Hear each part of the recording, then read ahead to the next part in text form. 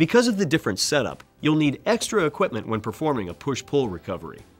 An extra hose, a recovery cylinder with no more than 5 pounds of refrigerant, and a sight glass rated for the pressure of refrigerant you're using. Once you have everything you need, you're ready to get started. First, turn off the power to the system you're servicing. Next, connect a hose from the discharge port of the recovery unit to the vapor side of the HVAC system. Then, connect another hose from the liquid side of the HVAC system to the sight glass and onto the liquid side of the recovery tank.